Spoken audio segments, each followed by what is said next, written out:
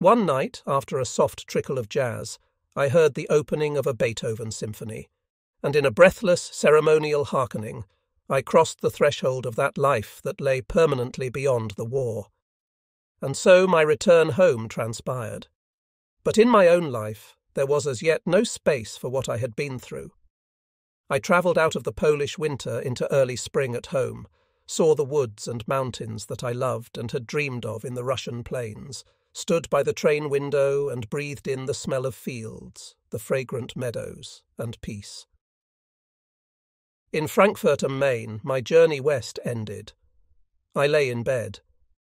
On Good Friday, I wrote out the account of my first Russian adventure. But as I was looking around for an ending, I could find no other way than to have the narrator kill himself, since he had lived his life, hung on and lost, as his star had decreed. I read and reread my passionate accusation, but every word of it struck me as wrong. In histrionics, irony, bitterness, and uncertainty, the whole danger of the war once again became clear to me. But I was allowed only to curse, and to hate, and to preempt. I had to learn to say yes again, as I had intended in the period of heroic nihilism. It was the only way I could go on living. It had to be. The war could break a man, millions suffered and died, and no conquest or crusade was worth this criminal insanity. The war showed apocalyptic traits, and there I saw its cosmic necessity. I had experienced greatness and heroism, the death struggle of our men. But there was neither comradeship, willing sacrifice, fighting spirit, heroism, nor fulfillment of duty. No, but everyone died at the right time and had his own death. If many cried out for death in war, then war would have to be. And so I termed my homesickness for Russia the magnetic attraction of death. Where the dead had their death, that last maturation of life, last fulfillment out of a split that no one saw, the last necessity, those survivors returning home had the equally absolute imperative for change. Shaken or enraptured by war, the godless man turned to prayer. The man of faith cursed his God, the devout buried his trust, the fool bethought himself, the wise man fled into superficial enjoyment, broke inside, and collected the bricks for a new vision of the world. And some such change also happened to me, even if I didn't understand it. It had to be. I thought on.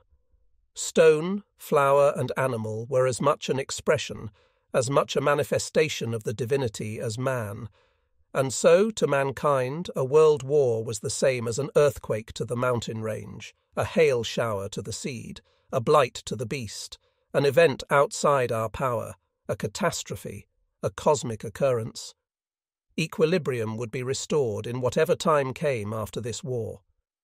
Even if all words and pictures failed, what had happened in me, this invisible and yet traumatically evident change, had to mean something. Otherwise, I was lost. And so I found salvation in the crazy notion of cosmic and human necessity, pushed into the twilight of the soul. But on Easter morning, a sad soldier with my wrecked life, I wandered among the crocuses, columbines, rain smell, and thrush song of the park. Later I gave myself up to my memories. Scenes of youth, friendship, love, and wanderings by the sea slipped by me, a beautiful and painful film on the canvas of the soul. I embarked on long, vinous conversations. I wrote a lot, read, and yet was unable to find any way into myself. When I got home, the sense of an intermission between wanderings wouldn't let go of me. Happily and blithely as I lived, and grateful as I was to my destiny for this reprieve, my mysterious homesickness for Russia only grew. And so I went out with new readiness as soon as my new posting came through. I was a soldier, and until all the resources and gifts of peace and freedom became available to me again, it was only as a soldier that I could withstand the challenges of life. Carried and propped everywhere, I didn't need to be me. Home. Russian voyage. Eastward, ho! With cheerful intuitions, I set off on my journey east and saw it as an adventure in which I was playing a tragicomic role. Neither the war nor Russia frightened or overwhelmed me anymore. Whatever I was unable to change couldn't oppress me, and so I awaited whatever the mighty and the powers had in mind for me. We crossed the Russian border into the Ukraine, a green, flowering, fertile landscape, as I never would have guessed it after that first bleak white winter. The villages nestled against the hills in picturesque idylls. On the meadows the first crop of hay was drying, but the harvest was still a long way off, and the cherries were small and green. We were headed into a gypsy life. The trains stopped everywhere. Goods trains, tracks and stations made up our world. We rode in passenger carriages, slept soundly on benches and floors, and felt at home. Our conversations were about music and poetry, philosophy of life and freedom of will, and we had little parties with our wine. Then we looked out over hills and endless fields again, rarely any wooded country. Prisoners worked on the tracks, and the often beautiful women, breaking stones and laying sleepers, reminded us painfully of our youth. Before long we saw our voyage as an excursion with plenty of picnics, and were astonished at the beauty of the world that we were passing through, rocked like babies in our swaying carriages. Tarnopol. I sat by the window and wrote. The others slept. Alone as only a solitary waking man among sleepers can be, I listened to their groans and snorts. Outside, the rain was trickling down, women wandered over a bridge, an old man begged for bread. Life went on in the gloaming, and I felt oddly disconnected from it. The plains grew mightier, as if the hills had chosen to withdraw from the east, so that man could be alone on the wide surface, under the wide heavens, alone with God and himself, nowhere hemmed in and incredibly small in his mortality. The landscape enjoined pensiveness without making one sad. Because it was summer, the earth was green, the sky was lofty and cloudy, and poppy, rape and bindweed flowered everywhere. I watched the country and made architectural and cultural notes. But what fascinated me, more than any of the structures and plans of the new order, was the Russian soil. It was like a vision to me. Weeds flourished, and crops flourished with them. Thousands of years passed over the unaltered drip-drip of Russia. Unremarked, the hourglass dribbled its sand. The earth bowed to the law of seasons, blossomed and grew mightily in the summer, burned into fall, and passed into the drabness of the rainy season. Winter wrapped it in deep snow, and the frost hardened and melted 7 times with the moon. But never did plains, hills, and woods change their aspect. Man here was a stranger and a guest. He might plough and till the black earth, hack at the trees, sow and harvest for hundreds of years. But that didn't make him the master of this monstrous country and its spirits. He was not at home in the richness and beauty of the villages of the Ukraine, not in the clean places and woodlands of Ruthenia, not in the barrenness and poverty of the southern steppes, the northerly swamps and forests, or the giant cities he had planted as refugees for himself. He continued to dwell on the bridge between heaven and hell, as a nomad and a visitor. His fleeting time on earth disappeared among endurance, yearning, and readiness, and the generations came and went, with nothing to tell them apart, one from another. The Golden Horde, Napoleon's march into uncertainty, the burning of Moscow and the flight of the Corsican, the wars with Turkey and the war with Japan had barely brushed the surface of the plain, and had failed to give this land any history. The earth drank sweat, drank blood, swallowed up corpses, fields and forests thrived on the carcasses, and the burned villages returned. Timber was speedily felled and assembled with axe and hammer, and the houses were back in the landscape, hunched and cowed-looking, whitewashed, as though to hide from greatness and God.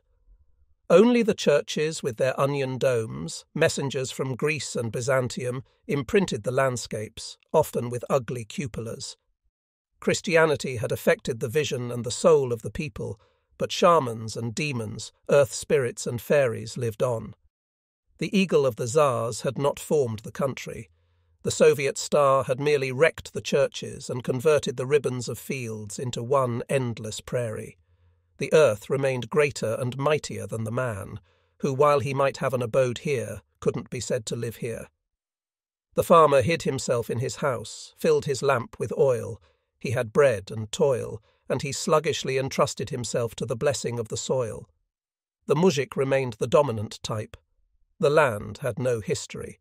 The court of the Tsars played political theatre, landowners and nobles diverted themselves with culture, and the machines of the new era drove the unemployed into the cities, fugitives from the tractors, but it was all superficial. The age of the proletariat began. Everyone occupied his own space and his own wants, but never his life, and in his soul man remained a wanderer. Though the proud women and upright men of the Ukraine loved the earth, and the Don Cossacks, like the Kalmucks and the Tatars, felt at home in the steppe that bore and nourished them, while the deracinated people might belong to their cities, in the division of their souls and under the spirits of the landscape they found no rest. Slaves and tyrants, murderers and saints, fools and prophets, they never became as one in their souls, and the masses lived as in a never-ending sleep. The anarchist with his pathos, the nihilist with his sarcasm, hate and bile, remained cheek by jowl with the sleepy peasant and the stooped worker. The brother of the humble worshipper became a fanatical destroyer of churches, and the primitive fatalist had the irredentist critic for a neighbour. Divided like the climate, an alternation between lurid oppositions, such were the people too. And so I experienced the gigantic land of Russia on this voyage, often more through dreams and fleeting sights than from a predominantly literary understanding of it. We Westerners could not understand these people or their country. Centuries sundered us from their daily reality, their spirit and their will, and the only fruits the traveller took home with him were those that he brought out with him, already ripening. It was the boundless, the ungraspable, the overwhelming quality of this soil, this twilit land, that pushed us back within our own borders and that we eyed doubtfully and were afraid of and could not bear, as if the demon and the spirit of Russia preserved the land from such unsolicited, unqualified visitors. We took only riddles, clues and doubts back home with us, and our conclusions contained neither truth nor meaning. 1,000 words and pronouncements provided no valid form, and only what we experienced in war and the suffering we saw was true. Perhaps those people were right who referred to the Russians as a coming people and thought that visitors there were witnesses to some inner maturation, to be starting over, to stand under the red dawn of a new age and grow into the future, fed at once by the millennia and by youth. We too became aware of this great preparation, introspection, and openness to destiny. But when we experienced its winter, then Russia became a via crucis to us, a Golgotha, and the Russian was man on an everlasting Good Friday. This we were taught by the war, but we knew that after the war, the black and yellow soils, clay and sand, loam and peat, would lie there as if they had never been touched, the plain unconquered, and the people there would have remained strangers to us.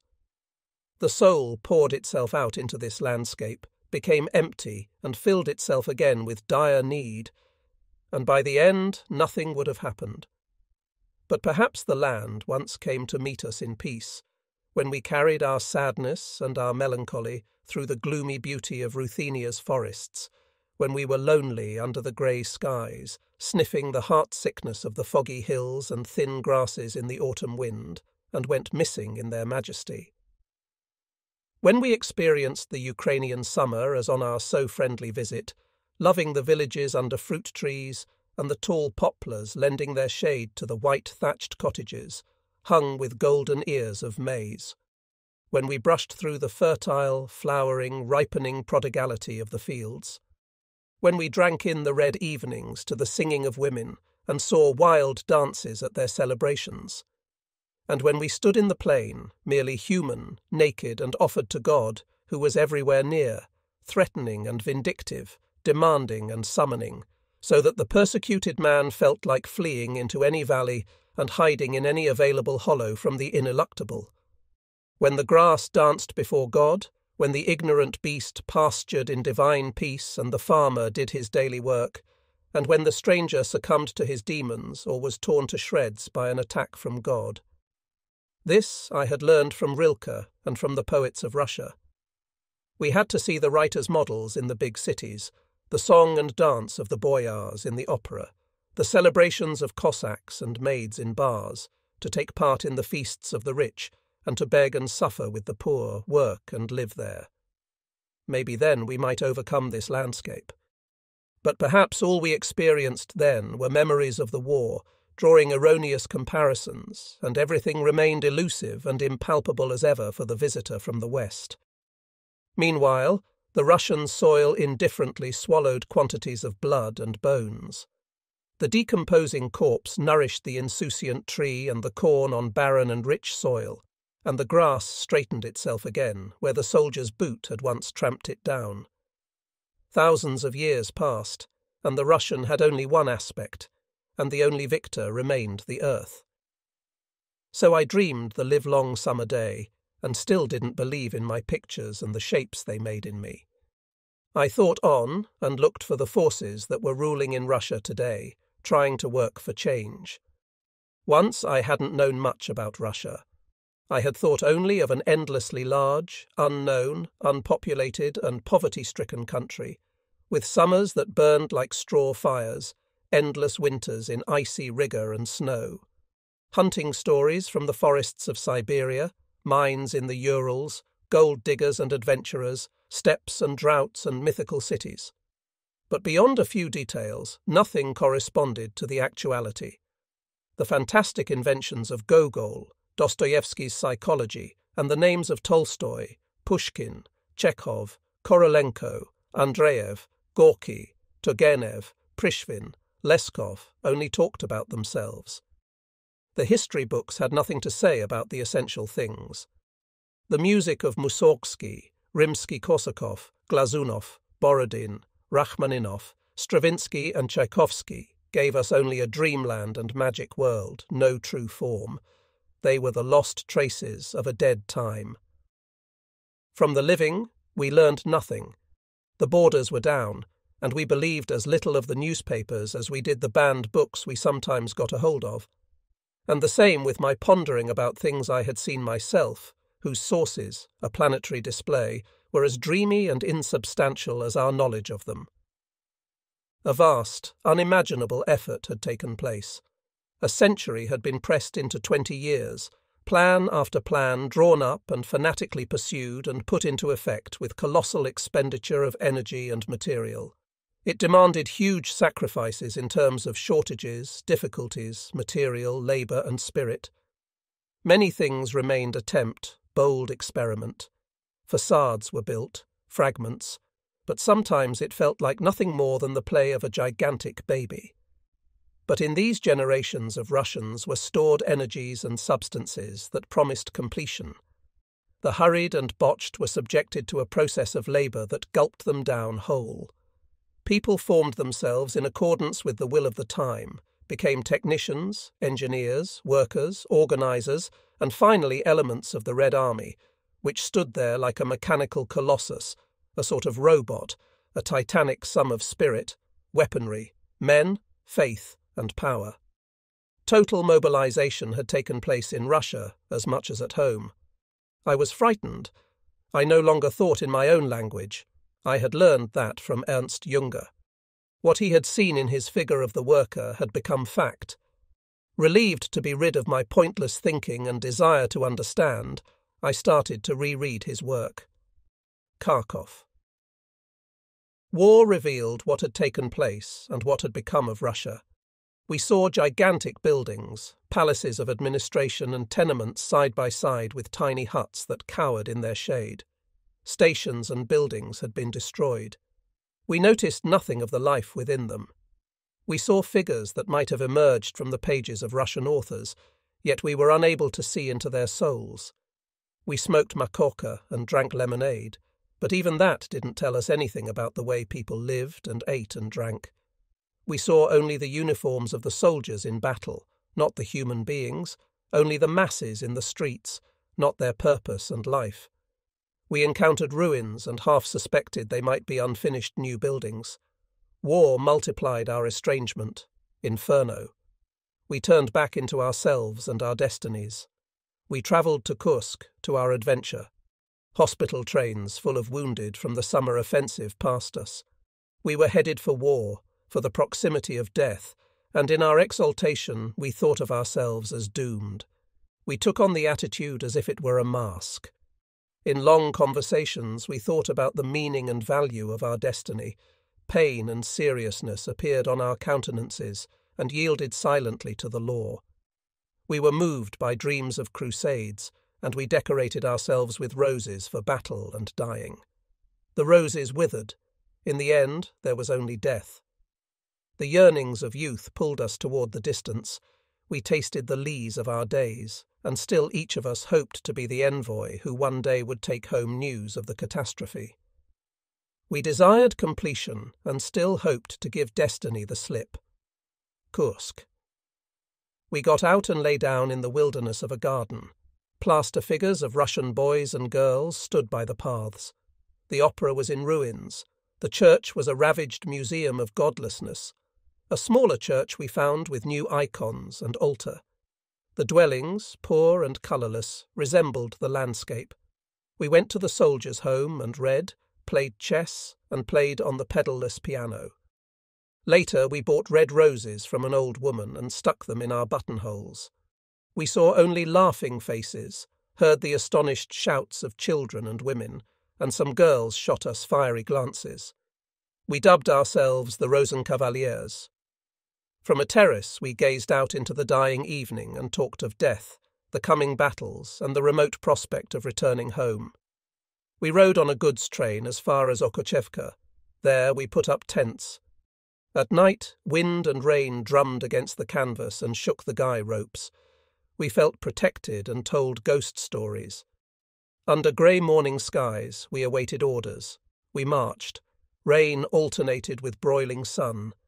Before long we felt the burden of the march.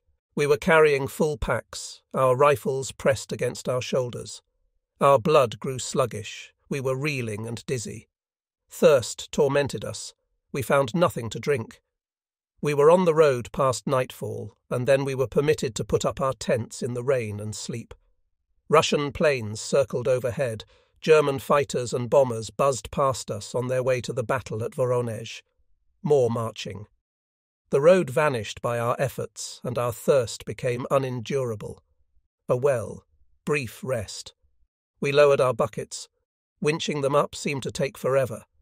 Then we drank, repeatedly, icy, revivifying water, washed the salt sweat off our faces, cooled our pulse points, and slumped back in the shade. We bandaged up our inflamed, sore, blistered feet. Off again. I couldn't keep going for much longer. The quantities of water I had drunk made me shake. I felt sick. Several men collapsed. Rest. I too stayed behind. Then we travelled on a truck after the marching column and stopped in Kolbnar. There I lay in the gutter, unable to walk, enfeebled by wild heart palpitations. My comrades carried me into a tent. The following morning I went to the doctor and was put on the sick list.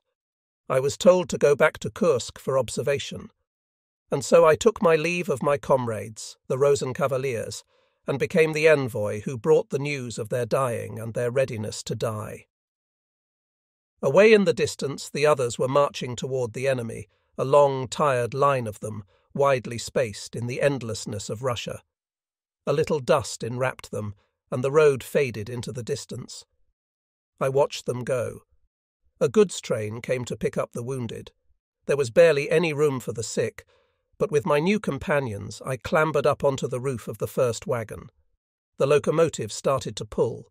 My journey west began. Slowly we travelled into the evening. Dense smoke swathed us. Like coal miners with crusted black faces, we laughed at one another. Going home. I went very quiet. I saw the track where we had marched the day before, miserable and drained, one of the numberless roads where we had marched, whose dust still clung to our boots. Meadow scent and hay smell mixed with coal smoke. The wind cut at my face. I was transported into a limitless serenity. We spent the night in Okochevka. Noon the next day we were back in Kursk. Trucks carried us to chaotic scenes at the hospital. A red multi-story building took us in, a warren of untended soldiers, wounded men in old bandages, men groaning, delirious and sapped. One of the doctors had suffered a nervous collapse, the other examined only when wholly drunk, his bottle of schnapps in among instruments and bandages, and he sent every wounded man home. To me, too, he gave a pass back to Warsaw. That night the war was raging over Kursk. Russian planes bombed the city. A munitions train went up in an astonishing fireworks. Searchlights drilled into the darkness, Ak-Ak batteries fired, and bombs whooshed down into the night. Goods trains shipped us to Warsaw. On the way we bought strawberries from Russian women and sat in the doorways, sleeping on benches or on fouled straw. We didn't ask. We were long since used to it all. Day and night the train rumbled on. Everything was adventure, nothing was danger anymore. Those condemned to die experienced mercy. In the evenings the forests stood there in infinite silence, while heaven shook out its stars. Going home, Warsaw. I soon felt better. I played music with a singer and a cellist and kidded around with the nurses. Only the nights were hard.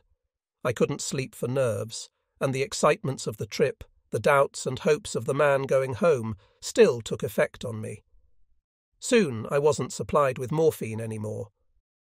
So I got up again, dressed in the dark, and wandered around the quiet corridors. I ran into the night nurse, who took me back to her room.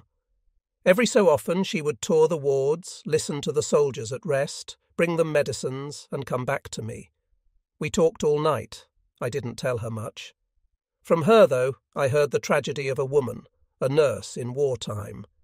No woman, not even a whore, could have experienced men as naked and shameless as she did. Not only the helpless, bleeding, purulent body, which she tended, lay naked before her.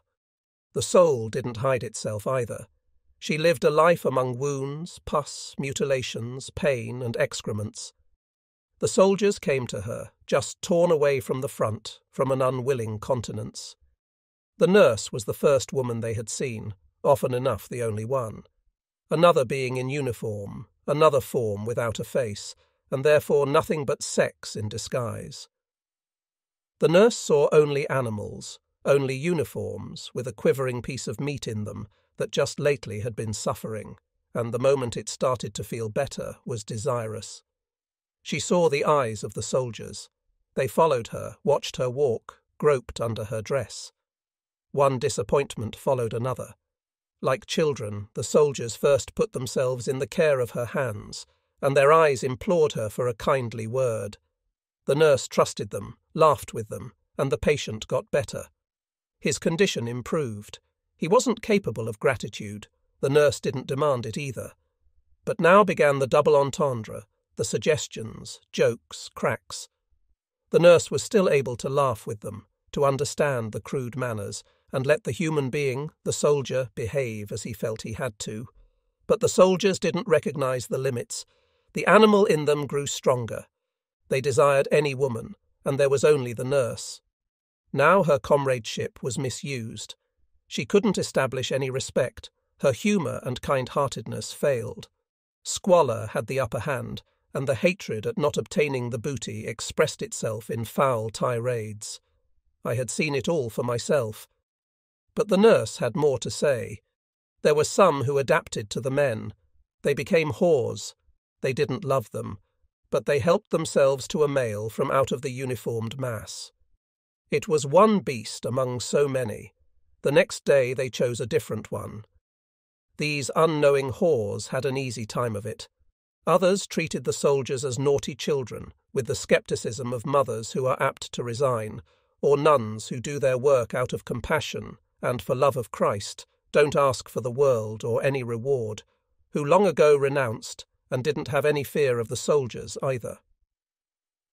Most of the nurses, though, were young. She stroked her hair. I didn't look at her. She spoke on, softly. It was hardest for the women. They felt like women. They wanted to remain women. They did their work in the war, and they did it willingly. But one day they wanted to love and marry and have children with just one of these men, and now there were 1,000 soldiers talking to them about love, till they stopped believing in it. In the mass, the individual lost his value and identity. The nurse came to the conclusion that all men must be the same. No exception. No serious-faced patient was able to persuade her otherwise. Patients, too, they had only sex in mind. The nurses no longer believed in being and in heart. If they once felt tenderness and gave themselves, then the naked animal, the soldier, would reappear, and they would hear in every word of love nothing but hidden lust, from every sigh just a harsh groan. And so they became critical and suspicious, made comparisons, and still couldn't find any safe refuge. In the end, they found their own virginity ridiculous in such a world. Maybe they clung to the more impressive mask of a doctor. But when they thought of an hour of love with him, they would feel alarmed. The mask would drop, disappointment would return, still more bitter, never to be expunged. I didn't reply to her.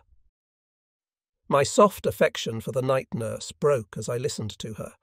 I didn't know if I would prove any sort of exception. In this way, whatever was dear and precious to women withered in them. Their lives lost their meaning, their loving became a swindle, or it shriveled in their fear of sex. No one was spared by this war. I travelled on to Neubrandenburg. That was my return home. I enjoyed the summer there, writing and reading. After my release, I was given a period of leave. I spent it at home. I thought of my imminent departure, a third tour in the East. As long as the war went on, so long the uncertainty remained in the proximity of death. Nothing could be finished or achieved.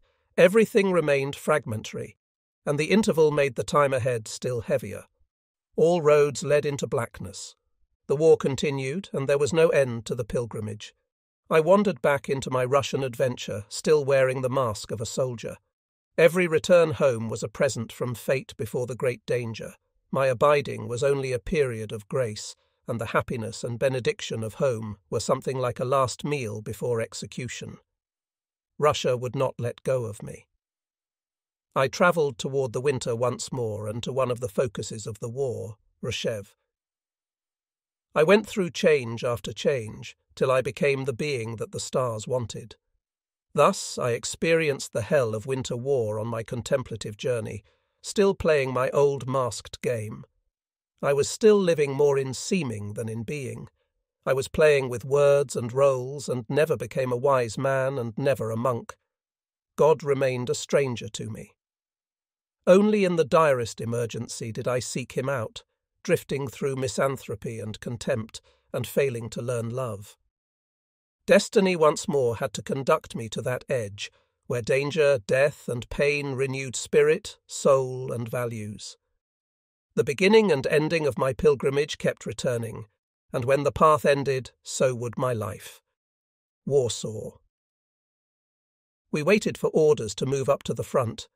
The days passed in idleness, and the nights belonged to our adventures among strangers in a strange land. We strolled through the streets. Parks and mansions stood by winding lanes, tenement houses and ruins. Department stores and plain and gold-gaudy churches were adjacent to ordinary shops, tiny bars, pubs, cafes and junk shops. Valuable gems lay among costume jewellery and glitter. Beggars, shoeblacks and soldiers pushed their way through the dense crowd. We passed slender, supple women with beautiful features under their makeup and abandoned girls. In the evenings we went to bars or nightclubs. There we experienced the excitement, the atmosphere, the charm of a metropolis. Passionate dancers stripped on stage and in sheer veils sat down among us. We drank sweet wines, listened to exciting music, saw the wealth, elegance and peace of the clients, and found the soul of the people more easily in the eerie decadence, in play and show, under the glittery heavens of the cabaret, than in their day-to-day reality, much less their serious art. We didn't understand the songs and parodies. We felt we were homeless, deracinated wanderers living for the moment. When we returned, girls and women offered themselves to us for a piece of bread, and our amorous adventures gave meaning to this pause before the fighting. Lithuania. We drove through a hilly autumnal landscape in October light. Serious and in pensive colours, the fields lay there, pale green and brown in muted tones. Broad-leafed woods died in orgies of red and gold, and gloomy pines slowly grew into the gloomy skies. Melancholy and sorrow blew in our faces. We, though, loved the quiet beauty of this world. Life drifted simply by. Tidy villages leaned against hills, wooden houses in plain gardens. A yellow river flowed amid gleaming streets, graveyards and ruins, copses and distant birches.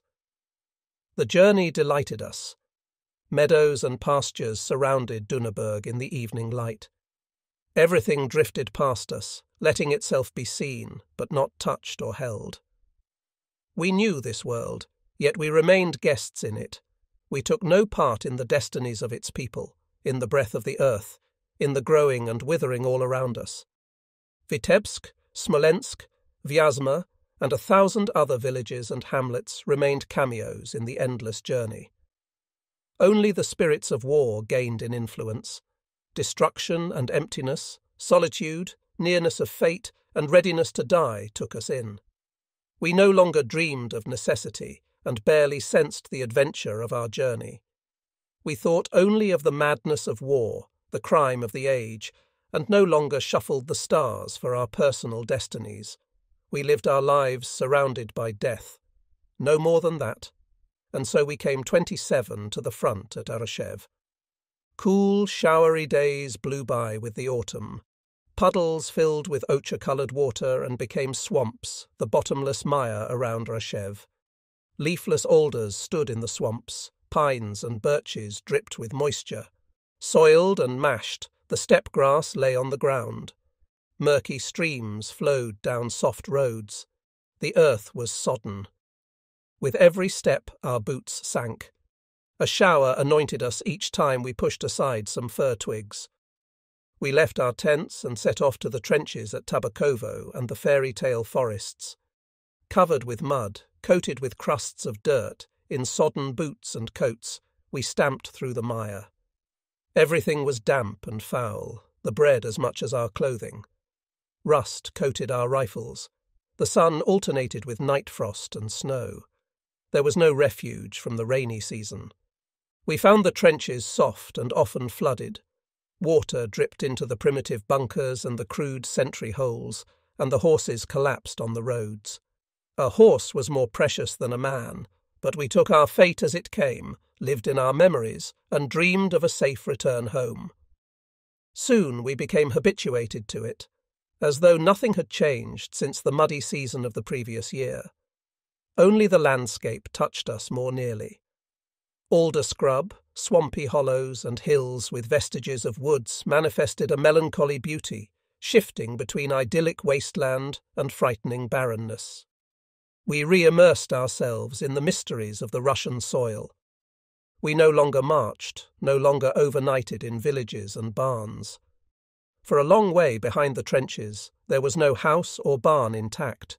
All that remained of Tabakovo were charred beams, bricks, gardens full of frost, spoiled vegetables, alders and streets. Beams and boards had been stripped and used in the construction of our dugouts. We lived in a kind of glorified rifle pit. A planked ceiling protected us against light mortar shells. A box stove afforded some warmth. We picked up firewood wherever we could. We were unable to wash, and the field kitchens in a remote ravine didn't serve us before dusk. But our serenity and calm stood us in good stead. Danger was normal, and what had once petrified us as we first set out now barely touched us. Mind and spirit accommodated the requirements of destiny.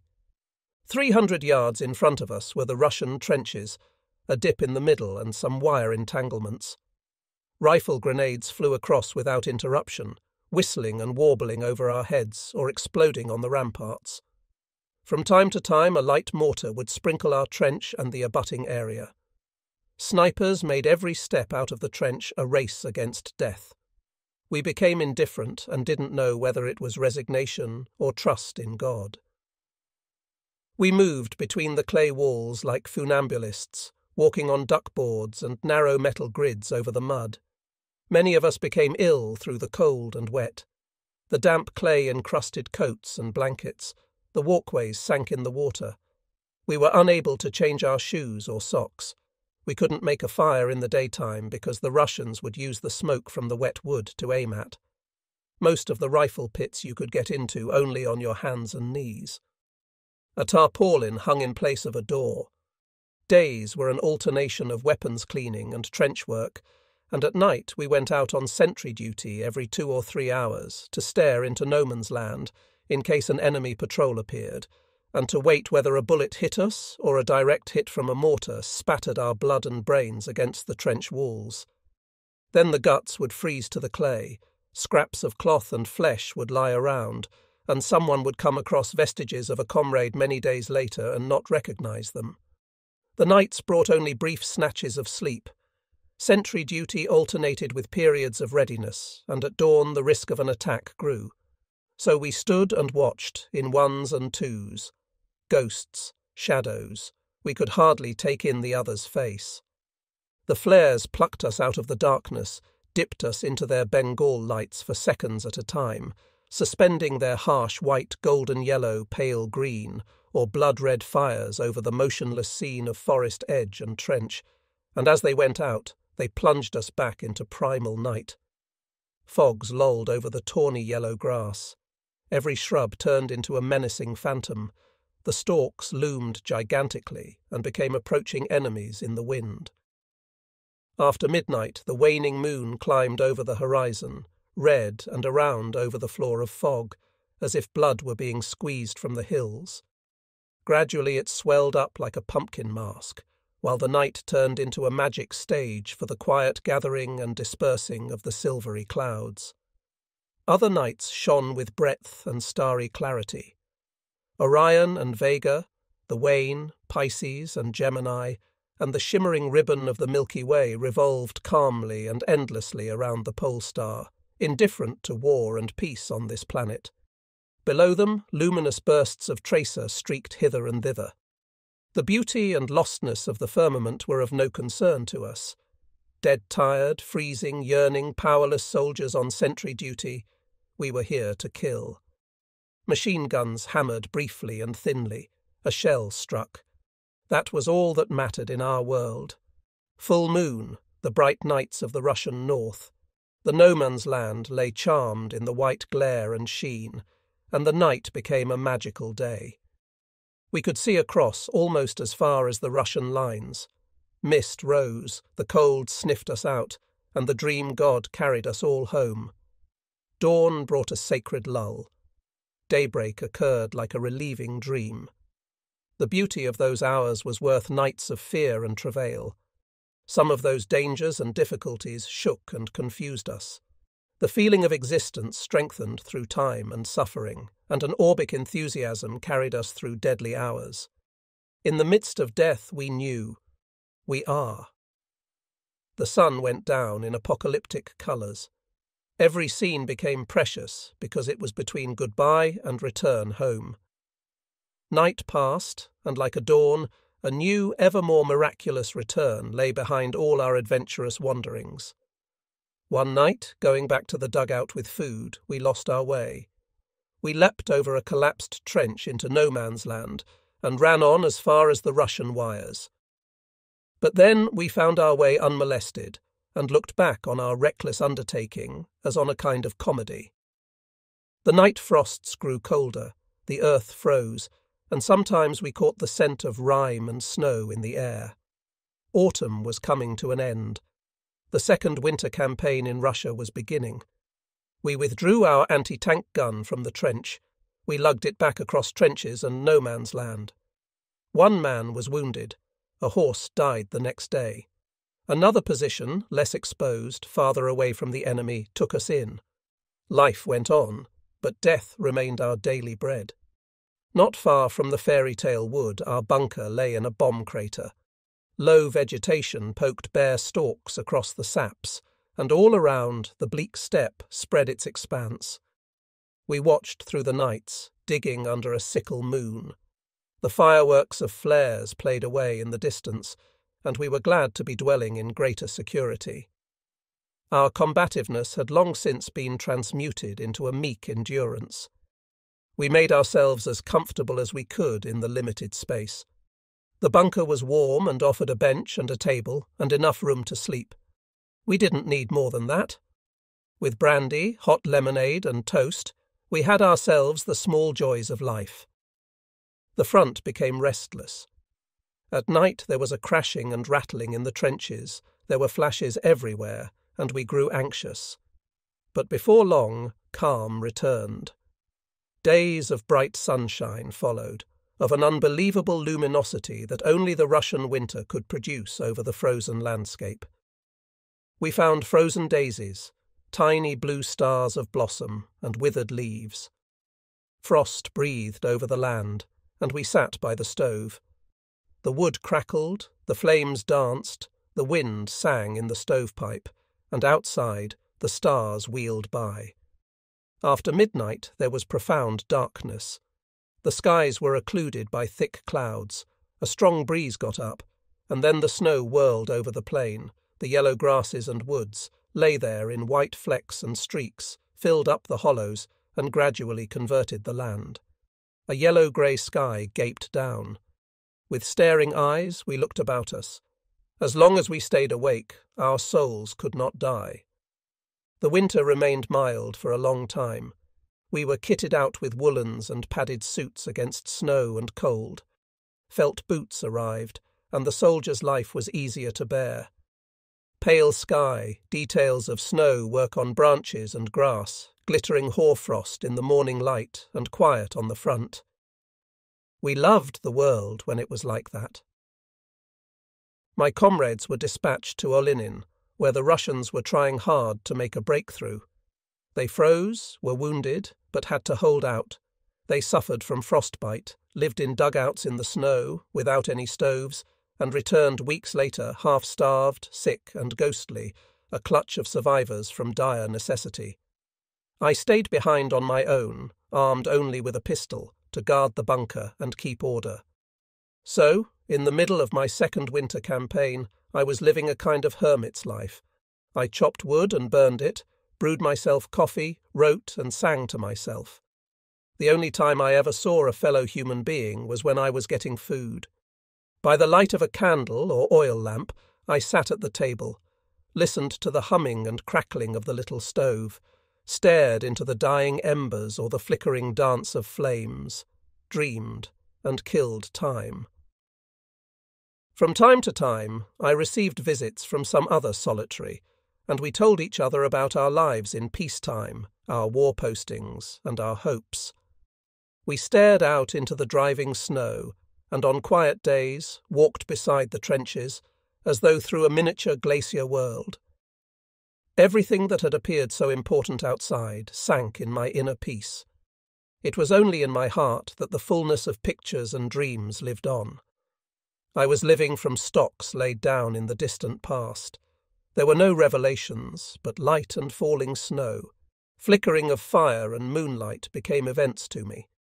I lived like a hermit all alone in space, far from the war and the noisy bustle of the world. Dusk. I pulled on my camouflage suit, picked up my mess tin and field bottle, raised the sheet away from the entrance, and stepped outside. A blizzard was racing over the plain. It almost took the breath away from my mouth. A dense veil of dancing, whirling, tumbling flakes enwrapped me, and the sharp wind cut into my face like a razor. Through the grey-white whirling and seething, I couldn't see the sky, and the blanket of snow deepened incessantly. Only for a few steps could I make out the ground underfoot, a tree, a shrub. I struck out in the approximate direction of the church and leaned into the howling storm. It blew over the land with the hooting and whining of a foghorn. I had been walking for a long time, struggling on, bathed in sweat, and still hadn't reached the path to the church defile. At last I did encounter a track, but it wasn't one I knew. I had never been here before. I crossed it, and the dusk tipped blue and murky grey inks into the chasing white. I hurried so as not to be late, and suddenly saw a wood by my side, a low stand of trees. Not a forest, not the familiar fairy tale wood. I must have slipped through a space between the trenches into no man's land. I felt uncertain and turned back. The snow had wiped out my footprints, and space seemed to blur in the half-light. I no longer knew which way to turn. The foghorn boomed in my ear incessantly. I hit the road again, and this time followed it. No traces of truck or sleigh traffic marked it. I reached another piece of wood and heard the slow ticking of Russian machine guns. Then a hail of bullets clattered past me. I dropped to the ground, took the safety off my pistol. I crept back, went down the road the other way, and encountered a shot-up armoured car. But there were many like that. Nearby I saw the ruins of a village, not Tabakovo, not Pondarovo.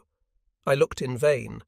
I shouted into the din, ran in circles, stopped, panting, stood there exhausted, helpless, full of uncertainty and fear in the night. It had gotten dark, and the snowstorm didn't let up.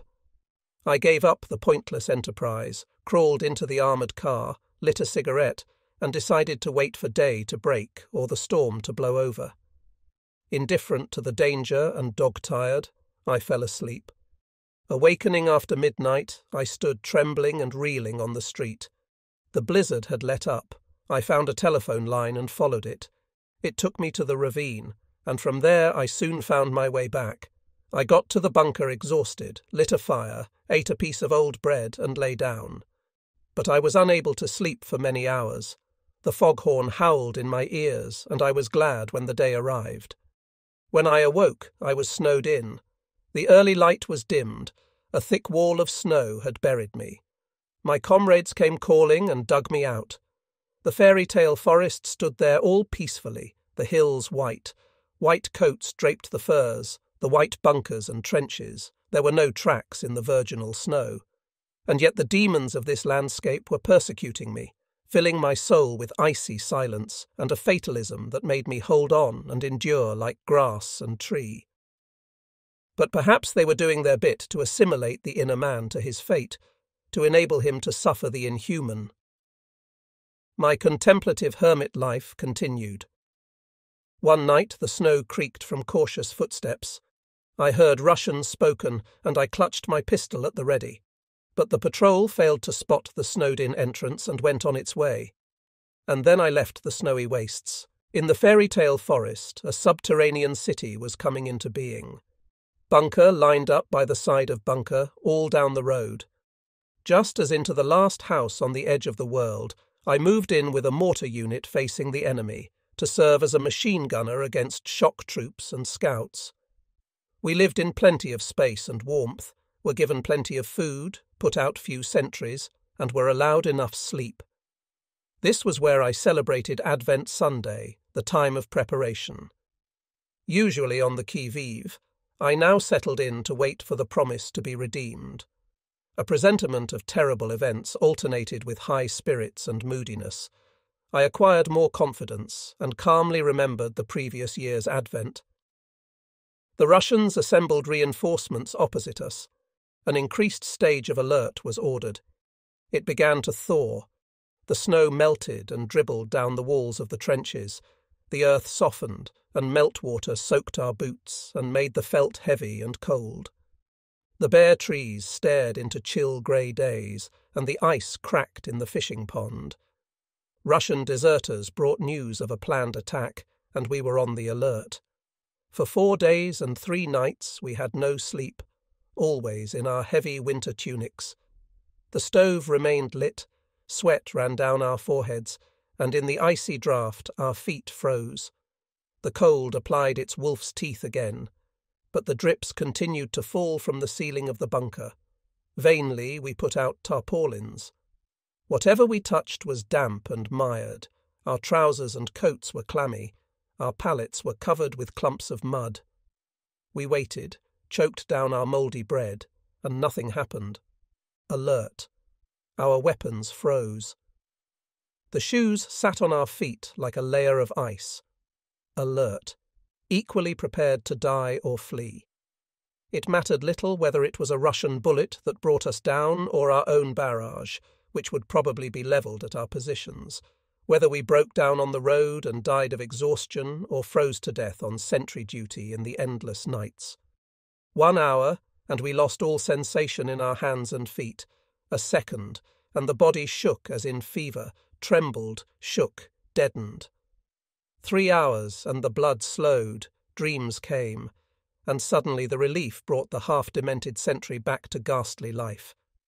We thawed out, stared at one another, a ghostly ring of 7 deathly pale soldiers, discoloured by bunker fug, smoke and soot, with wild hair and desperate eyes, tormented by lice. In our mess tins, remnants of food decomposed. We hid all clocks. Time didn't move. Waiting became a torment. It wore us out. Everything lost meaning and purpose, and we longed for the relief of conflict. A wounded man was sent back bandaged up with paper. Men went missing. We had to hold out. We were soldiers and the pioneers of a great new age that we didn't believe in. Everything passed. Before long, night darkened over the battlefield, and the tracks of wolves multiplied in the snow. Decomposition took us in its loving caress. We dreamed of youth before the war stole it from us, pictured our unlived lives yearningly to ourselves. There was a night that was full of drinking, singing, dancing, kissing, and there were 1,000 others full of music, magic, ecstasy, laughter, dreaming, walking, and blissful sadness. But they were never ours. We saw the snow. God had made it, as He had made us. We thought of home, the books we had to burn along with their lies. We had to go home, bolt the doors, view as from a distance the decline of the West, and strangle our sons, the instant their mothers had given birth to them, so that there would be no more war in this world. Life was great, Advent, and the Saviour at hand. Already the Russian munitions factories were filling shells with our names on them.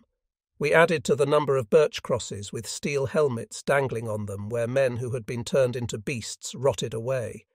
That was the accomplishment of this war, and so we plunged into despair. Gallows humour failed us. This suffering was proof against irony, and we merely laughed in the grinning face of our misery. Fiendish grimaces flowered on the dungy bed of our Advent. We could stand to wait in our bunker no longer. As soon as day broke, we hurried out to the edge of the fairy tale forest. Fresh snow had fallen, and we could see down the long slope to the fishing pond. In front of us stretched the demonic landscape of war. Fog in dense swathes lifted out of the gully and masked the coniferous heights opposite with dim haze. The plain faded away into the distance with the grey, pale, reddish evening sky.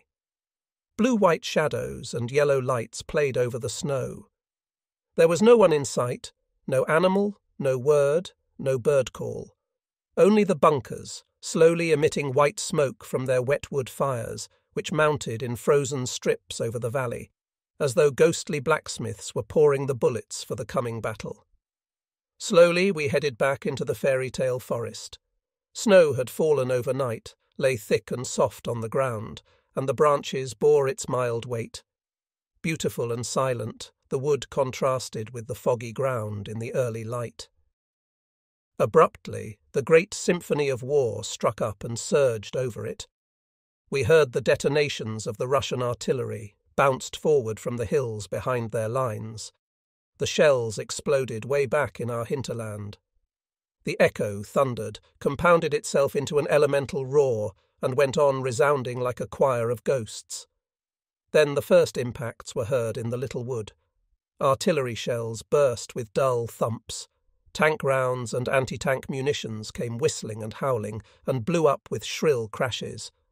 Mortar shells plummeted down without notice. In between, machine guns were threading their deadly nets. The salvos of Russian smoke projectors came drumming toward us. There was an incessant shrieking, rumbling, whistling, howling and droning that swelled into a storm and went under in an endless rolling thunder, in which we couldn't distinguish the individual discharges and explosions. This was drum fire. We sat in the bunker fully dressed with our weapons at the ready.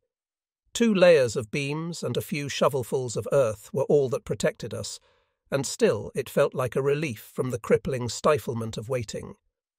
The battle was underway, and the fighting couldn't be any worse than this overture. The bunker trembled and shook. Calmly we looked out into the fury, into fire, flying clumps of earth and smoke. Black dust fountained up vertically and came spattering down. A rain of splinters and frozen clay came down outside the door. Grey-brown, yellowish-black, and pale grey swaths of gunpowder smoke blew by. The vapour scraped our lungs and stung our eyes. As suddenly as it had begun, the raging terror ended, passing farther into our hinterland. The telephone lines were shredded, no runners dared go out, but we knew. At this very moment, the first wave of Russians would be charging against the trenches in front of us. We hurried to the mortar, rigged up the machine gun, and saw them coming, in white winter camouflage, in groups and lines. Defensive fire began. We saw them fall, falter, and flee. An hour passed. The second wave also broke under our combined machine gun, infantry artillery, and mortar fire. Then night started to fall. The dead lay a long way in front of us. The wounded crawled back. Our wounded were carried to the doctor. It was eerily quiet, except for the occasional shot, like a delayed echo of the noise of the day. By now the fairy tale forest had undergone a transformation. The snow was no longer white, rather it was covered with a crust of powder slime, trodden underfoot, mixed with dust, shrapnel, and earth, all of which meant that the once white forest floor gave off nothing more than an uncertain ghostly glimmer in the early evening. The wood itself seemed to have been partially cleared. Piles of uprooted trees lay about. Shell crater was planted by shell crater, and the shells had sheared the frozen branches off the trunks. Shredded and broken, the damaged branches stretched out, the bark lacerated by shrapnel. The firs were bare torsos, robbed of their smashed needled twigs. The beauty and life of the wood had fallen victim to the war, just like all the dead and wounded all about. We survivors, though, loved the danger, which we preferred to the murderous waiting around. In this battle of material, life proved itself to be the stronger in its orgiastic desire to be. The war conducted us into a dreamy place, and men who otherwise were perfectly peaceable characters felt a secret yearning for horrid feats of endurance and arms. The primal man awoke in us. Instinct replaced intellect and feeling, and a transcendent vitalism adopted us. But now we returned to our bunker sobered, exhausted, and frozen. That night the weapons spoke once more. There was a dialogue of machine guns, bickering from trench to trench. On sentry duty we listened. Foggy, snow-bright nights with flares burning out high up in the haze, giving us mute ghosts some human traits. Here a German machine gun called out to the enemy in rapid, dry stabs of fire that we were there, waiting and alert, and then the calmer ticking of a Russian one replied after a short interval, or spoke up as our weapon fell silent. The fugal echo of the bullets was heard a while longer. This was a concert of technical orchestras, of mechanical instruments played upon by their victims. Metal ruled. Grass and trees had to suffer as much as humans. The following day heard a noisy anarchy of warring voices, pell-mell the fire of artillery, smoke projectors, tank guns and mortars. The last attacks faltered in front of our wire entanglements. By evening it was over. We counted the fallen in front of our lines and picked out our dead and wounded, named names whose bearers were no longer alive. Almost unmoved, without regret, like mere statistical data, from which we passed on to the duties of the day. One member of our platoon had received a direct hit. We picked up his limbs from the blood-crusted snow, scraped the mass of flesh and guts together, and sprinkled earth over brains and blood. What was left, almost weightless, we wrapped in canvas and buried outside Tabakovo, as if the material war had turned us into soulless machines. Many times the dead could find no rest either. They lay there for weeks sometimes in summer, decomposing in cornfields while the blowflies grubbed around in their eyes, till someone found them, and a burial commando sheeted them, loaded up the slimy mass, and buried it in a war cemetery for fallen heroes. In this way, even the graves outside Tabakovo were dug up, and the remains buried elsewhere. There they rested in peace, and their deeds in everlasting renown. Afterward, we were finally allowed to sleep. A few collapsed into almost unconscious exhaustion. The rest of us remained awake. Each time we nodded off, the shells whined into our consciousness and shook us awake, and in the silence outside, the roar of memory seemed to be amplified. We were still swaying along the bridge between life and death. Time and time again I relived those minutes when I lay unprotected in a crater, and the drum fire flared up around, ploughed the crater rim, and dumped snow and dirt on me till I blacked out. My comrades dug me up, carried me to a bunker, and thought I was dead. When I awoke, it was as though I had come from another world. Because we were living in close proximity to death, there was nothing difficult about dying. It was the hesitancy and ubiquitousness of death that made him so great and terrible. His favourites were not those who were long spared, but those who died swiftly. Us, though, he was transforming season by season. He conducted us through the secret chambers of the soul, awoke the angel in the good man and the spirits of Cain in the bad. He filled us and peeled us. He caused us to bear fruit, and from a drop of bitter wormwood he made a whole sea of desperation.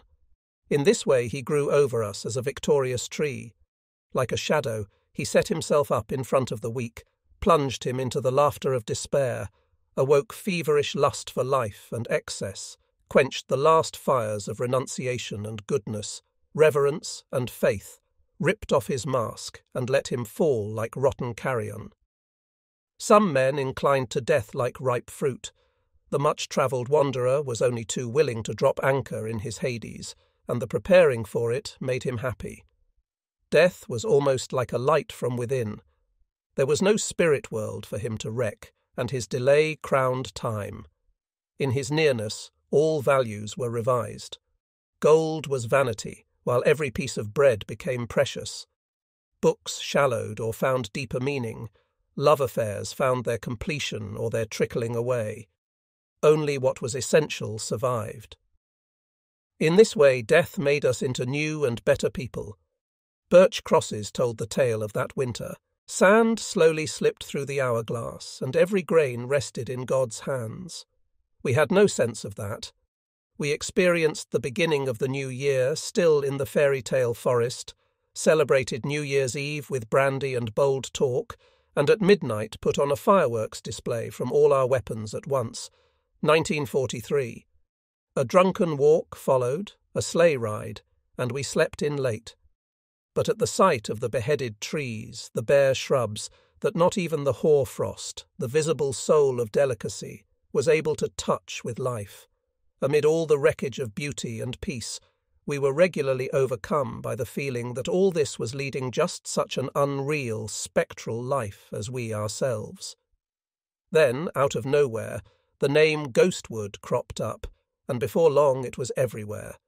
We were like ghosts ourselves. Shelling and fighting had passed over our heads and uprooted us like the fir trees. Our masks of needles and leaves had been stripped off us by the war. Spiritually, we were just as torn and disfigured as the foliage after the battle. We were incapable of thinking anything beyond shells, detonations, explosions, black snow, blood, death. Later on, that black snow would symbolize for us the ravages the war had wrought in our young souls. Only a sheer hoar-frost veneer of toughness and danger and the fresh snow of silence concealed these wounds, till the last of us fell in the frost. Piece by piece of our being broke off, and we became shadows of our former selves. We wanted to forget the past and bury it, yet we couldn't. We started rootling about in it once more, and freighted the urns of our dreams with what we had seen. An iron frost set in, as though a polar wind were blowing down from the stars. The white moon glowed more harshly down from the whirl of the clouds. Our hands and feet couldn't get warm. We suffered from persecution mania. Surrounded by death, we passed through these days, taking our leave. In the midst of death we lived, we turned the commonplace on its head.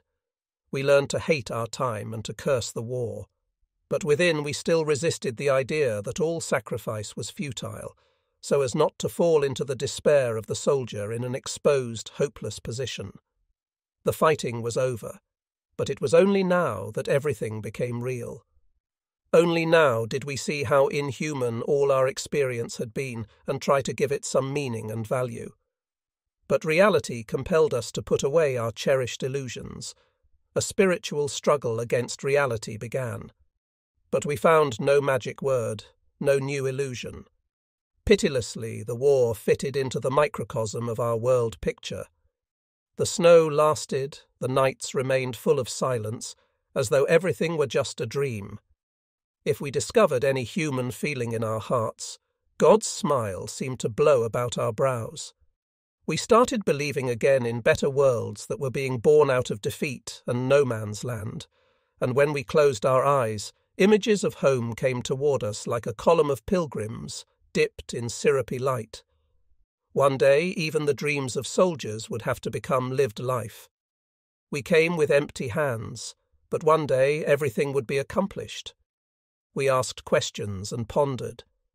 We weren't living in a great time, even though many things happened in giant dimensions. Like the atoms of a storm, we passed through shocks and catastrophes and dreamed of the decline of the West as it tore itself to shreds.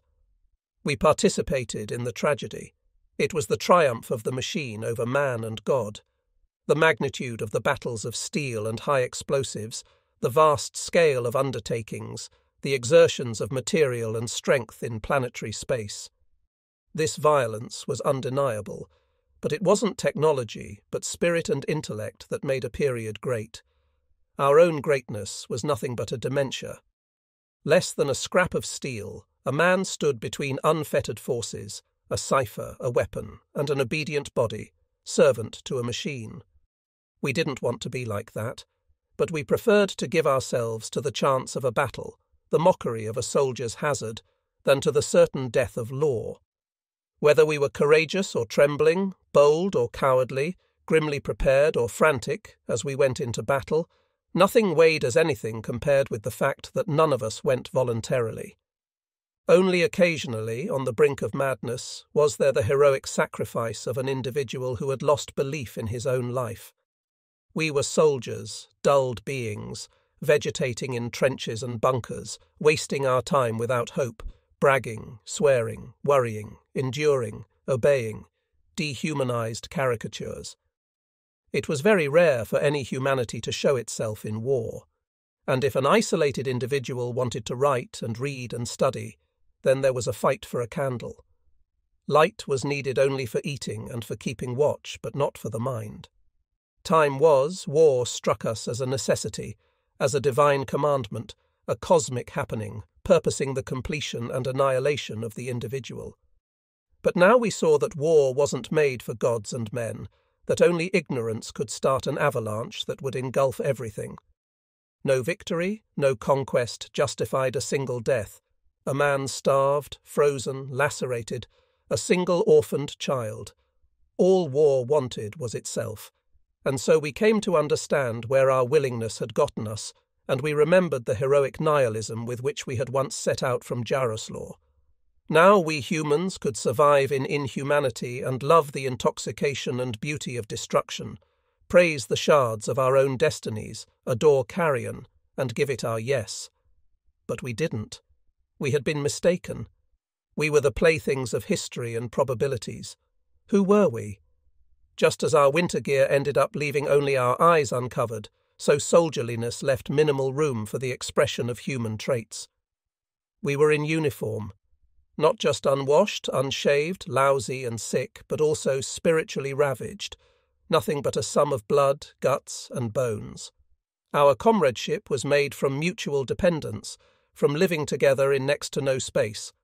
Our humour was born out of sadism, gallows humour, satire, obscenity, spite, rage, and pranks with corpses, squirted brains, lice, pus, and shit, the spiritual zero. Our stir-craziness in our bunker set little blooms of wit sprouting from the manure of need. Philosophy, ethics, and thought were replaced by self-preservation. We had no faith to sustain us, and philosophy served only to make our lot appear a little more bearable. The fact that we were soldiers was sufficient basis for criminality and degradation, for an existence in hell. Our totems were self, tobacco, food, sleep, and the whores of France. We didn't matter. Hunger, cold, spotted fever, diphtheria and frostbite, cripples and cadavers, bombed villages, looted cities, freedom and peace certainly didn't matter. Least of all did the individual human being matter. We could die unconcerned. Willie Peter Rees, aged 2 in 1923, Willie with a cousin, 1925. Burning the Midnight Oil, circa 1935. A student in the Mercator Secondary School, Duisburg. Willie is second from the right in the second row. Testimonials from Willie's classmates in their commemorative magazine. Willie as the proud high school graduate, with his mother, with his father. Vacationing in Prepau on the Darse, circa 1937. To please his father, Willie joined a bank. His traineeship came to a premature end when he was drafted in 1941, on the exercise ground in the Eifel, June 1941. Willie is standing, fourth from the right. Postcard to his mother, January 15, 1943. On a scrap of paper, Willie keeps a note of the address of a Jewish friend in Auschwitz. It reads, Rolf N., prisoner in protective custody, born 12/11/1920, number 115613, Block 2A, Auschwitz concentration camp, Upper Silesia, Post Office 2. In the jungle of Bryansk, Russia, in summer 1943. Willie is on the far left, going east and west, respectively, in a drawing accompanying the letter of July 12, 1943. Attempt at a self-portrait, July 20th, 1943. Willie, with his unit, standing extreme left. The military hospital in Oberhof, Thuringia, March 1943.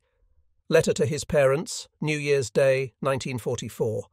The freezing winter of 1944 in Russia, marching toward the Smolensk, Minsk log road, trying to get warm on the forest's edge at Selez. A typescript page of Willie's war book. The Beautiful She-Devil, a poem by Willie Peter Rees, April 18, 1944. Red Cross Missing Persons form from 1970. The balance of probability is that Willie Peter Rees met his end in the course of the fighting in the Vitebsk area sometime between June 22nd and 30th, 1944. Snowstorms came. We left the Ghostwood and moved into the trenches and bunkers of the fishing pond, a wide gully that a creek flowed through, swamp sluggish and deep in snow. Tight caverns took us in. There was no more firewood, no more candles. It was a punishment transfer. The snowstorm foamed over hills and plains as we made our move through waist-deep snow with a sleigh, hour upon hour, panting, wheezing, cursing, and finally wearied to death. Powerless and with tears of rage, we lay in the snow, struggling to breathe. Ice crystals lashed our faces. At midnight, snow-blind and on all fours, we reached our objective. We threw our blankets on the pallets of the unheated bunker and fell into a death-like sleep. For 1 hour. Then an order sent us back out into the pitchy night. We were to clear a sap. We dug till daybreak and watched as snow kept blowing over what we had cleared. Our felt boots got wet and ripped. Snow melted on our bare feet. We staggered back to our bunker as the Russians began to shoot at us, had to saw and chop wood, make fires, and then we wanted to sleep. But we got no rest. After not many hours we had to fetch munitions and equipment, and the day declined after long miles weighed down by boxes, spades, and mortar shells. We missed the path and plunged into the creek, crawled back on firm ground, and stumbled into the bunker.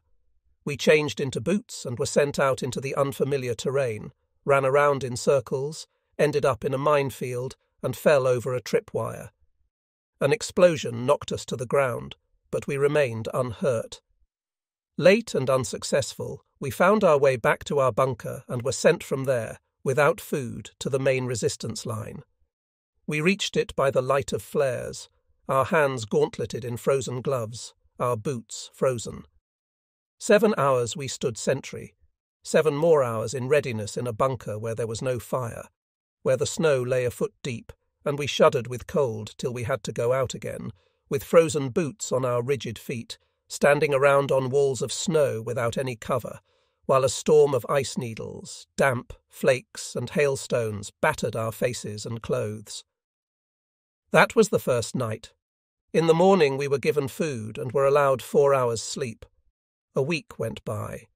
The cold came back, and the fresh snow froze over. Now we alternated at night. Some nights we stood sentry for 3 hours and dug for 5, to keep the trenches, bunkers, and firing positions free from snow. On others we stood guard in the sap straight through, reeling, freezing, exhausted, and feverish with helpless rage. The snowstorm came again with unexampled force. When we left the bunker that night, we could see neither ground nor sky in the blackish-grey turbulence. A grey void. We couldn't find any path and groped our way along the gully, creeping, losing our footing, and tumbling into the creek. The ice broke. The water went up past our knees, our arms were wet, and we kept on sinking. No one could hear our cries for help. Then we found firm ground, worked our way forward a step at a time, and pulled ourselves ashore. We spent another hour looking, and then we found our trench. We borrowed dry socks and gloves and went on watch. 4 lots of 2 hours. We stood on a high ridge of snow. The storm howled, raged, and battered at us from all directions at once, drove snow in our faces, and pushed the flakes through every chink in our battered snowsuits. We were sodden. We could barely make out the flares in the dark. After our relief, we groped our way to the bunker, pulled off our frozen tunics, and set them down, wrapped blankets over our shoulders, and smoked with rigid fingers. No stove, knee-high snow, the wind chasing through the broken door. Our hands and feet refused to get warm. We fell asleep sitting. 3 more lots of 2 hours on watch, and then we went back through the still raging storm to our own bunker. We had to spend 2 more hours sawing wood, light the stove with wet kindling, make coffee, and then we were given permission to sleep. 5 hours, and then the next digging detail. But when we were awakened, we were blind. The blizzard had inflamed our eyes, as though they were scratched slides. Our lids red and swollen, everything distorted, our eyes sore and teary. We had to stay awake. So we wrote letters without seeing what we were writing. Only the thought of peace and our mothers kept us from killing ourselves. We cursed God. This exceeded what a man could take. We were desperate. There was no end in sight. The following morning I had made up my mind. In the harsh sunlight I crawled out of the bunker and stood up. 1 bullet whistled by, the second hit. That was salvation. I crawled back into the bunker and got myself bandaged up. The wound in my right thigh didn't bleed much and wasn't very painful. The thought that I might be saved from the hell of the fishing pond meant that I gladly took the shock and the slight stinging. The sun was still gleaming over hoarfrost and snow. I had to wait till dusk before I could go to a doctor. Happily, and as it were with one long sigh of relief, I sat on my pallet. My eyes grew clear again, and I wrote the glad news home and to my friends. Then I packed up my writing things, soap, towel, and books. That was all I took with me. Propped on the shoulder of a comrade, I dragged myself to the doctor in the blue light of evening, was given a tetanus injection, and waited for a sleigh to take me to the main aid station in Cheritonovo, to the golden sounds of a Mozart symphony on the wireless. A medical orderly took me on his arm like a child and carried me to the sleigh. The horses trotted through the clear night. Flares glimmered up at ever-increasing distances over the forests. The snow crunched under the sleigh runners, and a meteor plunged to earth. Home. My immobile feet froze, my wound burned, but I didn't attend to pain or cold.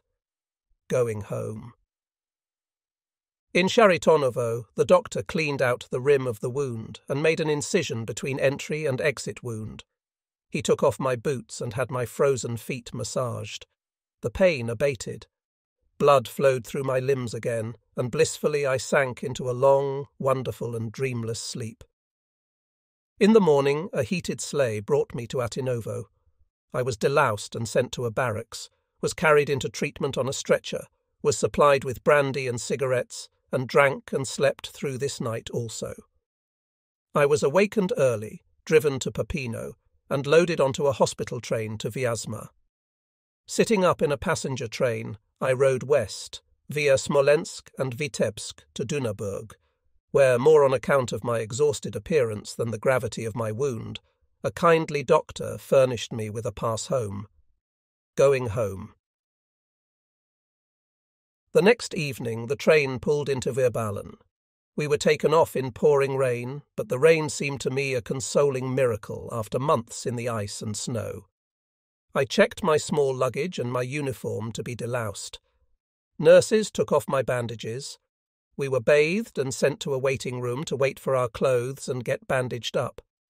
I sat in a room with 200 naked soldiers with frostbite on their hands and feet, bullet wounds all over their bodies, shrapnel everywhere, swellings, and a few, not many, with mental illnesses. 2 doctors and 2 nurses applied bandages in this depot of human misery produced by the war. The doctors did duty for a week at a stretch. The nurses changed daily, since even the hardest hearts and the strongest nerves couldn't stand more of that pussy, rotting, bleeding chaos of pain, devastation, and screams. I saw flesh fall from dead toes and pale bones glimmer through the putrescence, ichor dribble out of festering wounds, faces disfigured by tumours, dead skin hanging in ribbons from burn wounds, and the stumps of amputated arms and legs sticking out grotesquely and spectrally from bloodless trunks. One soldier held out the stump of his right arm to the elder of the 2 doctors.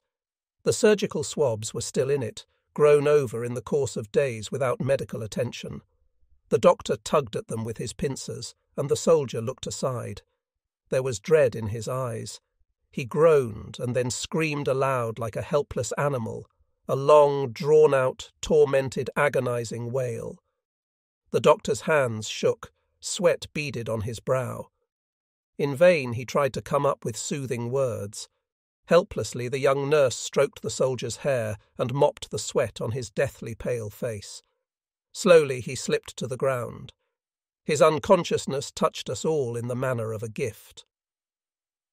I took refuge in a cigarette. The doctor hurriedly bandaged him up and left. Whoever had seen this and dared to speak just one single word in favour of this war was no human. He was worse than a criminal. It was a relief to me to breathe the cool, silent air of night as, propped on a stick, I walked to a barracks to wait for the onward transport. I travelled via Dresden 33 to Oberhof Hospital in Thuringia. I was at home. Hills clad with evergreen forests and the last of the winter's snow, valleys with rivers swollen by meltwater, simple houses and smooth roads outside the window of my room, which I shared with good comrades. My wound began to hurt. The stresses of the journey had inflamed it. My leg swelled up.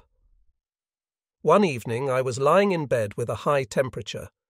I was reading a fantastic book, and its barely understood events mingled in my half-sleep with memories of the white hell of the fishing pond, the ghost wood, long-forgotten adventures in the endless Russian expanses, the dead and dying, childhood dreams and celebrations, women, and the vision of Virballen. By the time the fever broke, I was utterly exhausted. I read, wrote, and slept. Before long I had no peace and no way back into myself. Memories tracked me like furies. I kept reliving the terrors of the winter campaign, hearing the howling of shells and the screams of the wounded, saw soldiers charge and fall and myself like a stranger in my destiny on the edge of no man's land. I sensed the ravages the war had wrought in me, saw the overgrown gardens of my boyhood, and knew I was condemned to a shadow life in the witch's cauldron of memory. I felt abandoned by God and his angels, left out in a vast cosmos, swinging in the void between distant stars. My pondering and self-scrutiny revolved unceasingly around the war. Carrion and horror had become my element. I was a soldier, a wicked warrior, a living corpse, a stranger among happy men, indifferent among the grieving, as incapable of happiness and grief as of pity and love. My intellectual world was sinking, and there was only death dancing on its ruins. An illusory existence among lies and masks was all that remained to me. And this was what the war had made of my life. I remained silent. When I was allowed to get up, I found neither peace nor oblivion, even on long walks in the wooded hills of early spring, and when I lost the ability to sleep at night, I sought refuge in wine and finally found help in morphine. It brought me only a leaden sort of sleep, and when I woke, despair, memories, and emptiness took possession of me again. It was only from new experiences and contacts that I hoped for a cure and a turn in my fortunes. I was released and came home. I read, but no book offered me any signs or portents. I wrote, but words and thoughts were a colourless, formless tangle. I listened to Brahms's Requiem. For all flesh is as grass, and all the glory of man as the flower of grass. The grass is withered, and the flower fallen away. Music did nothing but multiply my grief for a lost world. Gradually I did learn to forget and found some hope again. I travelled to Lake Constance, and there, finally, all the past sank in the fleeting happiness of a love affair.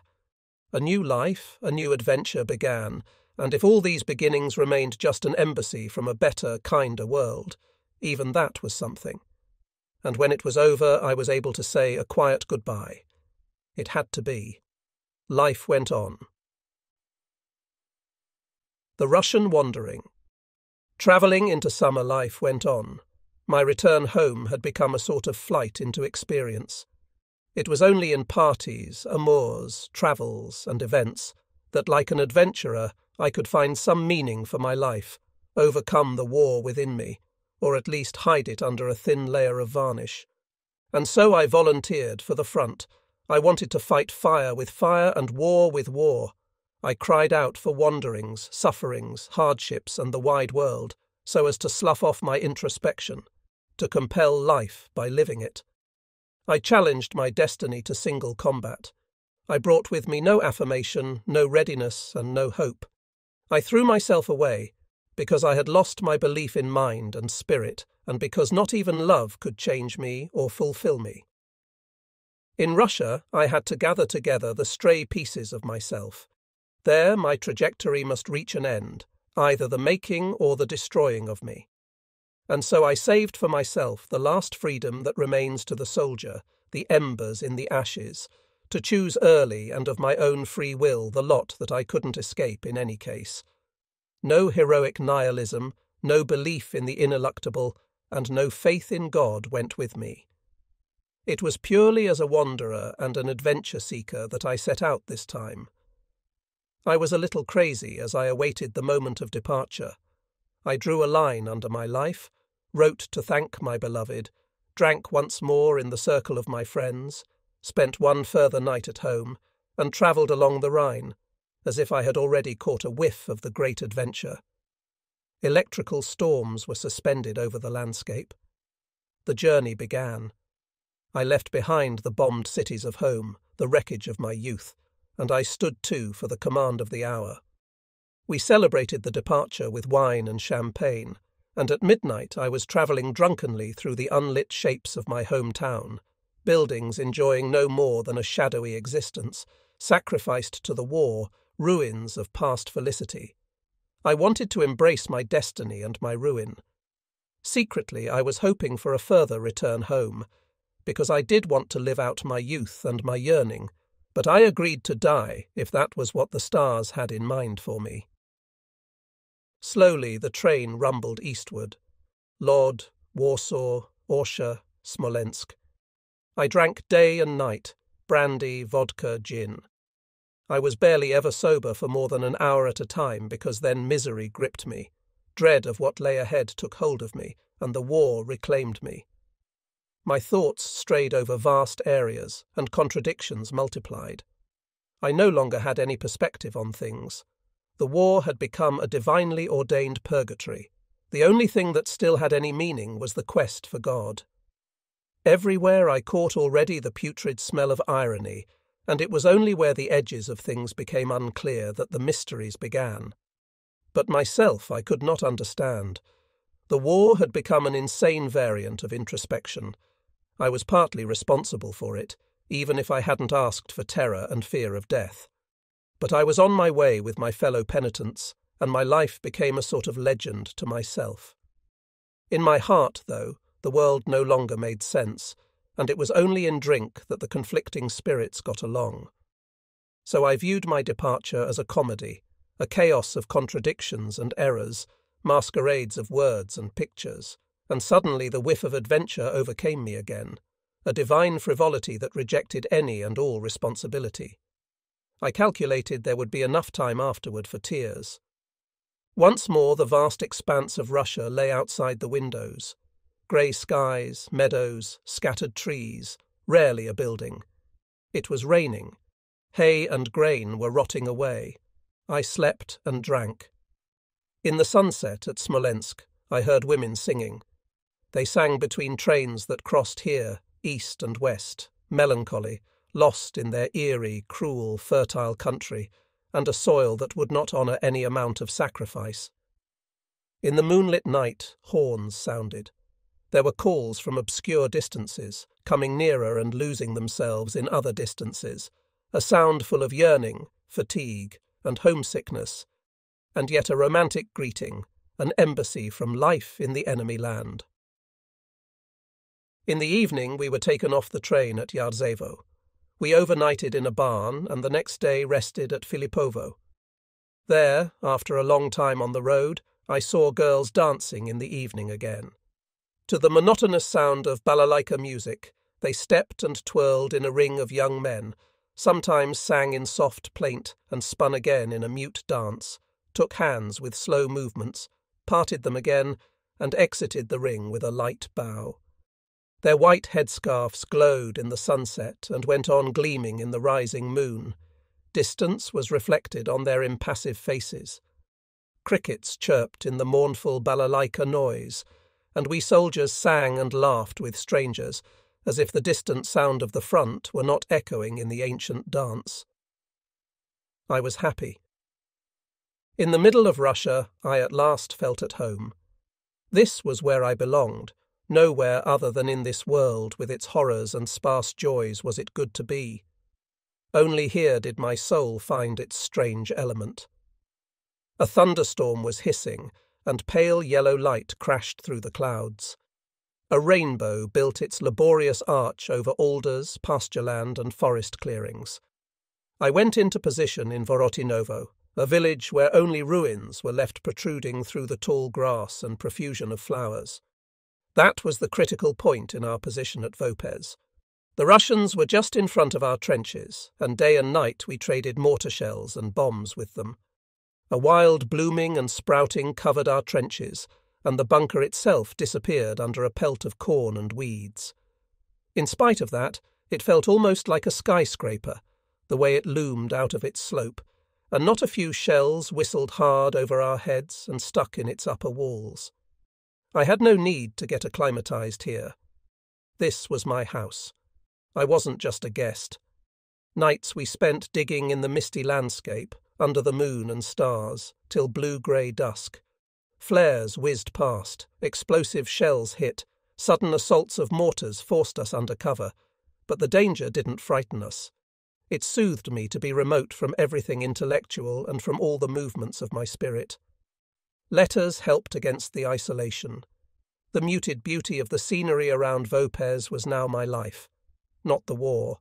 Sunrise, the movements of the clouds, dusk and starry nights built a world where I felt cheerfully at home. Nothing but a wanderer, an adventurer, an itinerant student of life, I stared into the nameless face of war. All the powers might be striving for one another's extermination. What manned the trenches barely deserved the name of man. They were more like soulless tools of destruction, fanatics of doom. There was hardly a pause between engagements for the individual man to think of his being made in God's image, and the foes to feel their shared fate. Being made a prisoner was a terror, and being wounded in no man's land meant almost certain death. The operation of these elemental forces provided the setting for me to live and be in magic horror, a wanderer between dust and stars in that unhinged time. Death and killing were the only aim of this tussle. There was no conflict of politics or philosophy. Each man was fighting for his life, and no longer for ideals and a delusory meaning. Everything finally devolved to a futile waste of men and material. We stayed there a few more days, bronzed by the July sun. Then orders came that we were to be relieved, and we departed at night. And so began my Russian wanderings.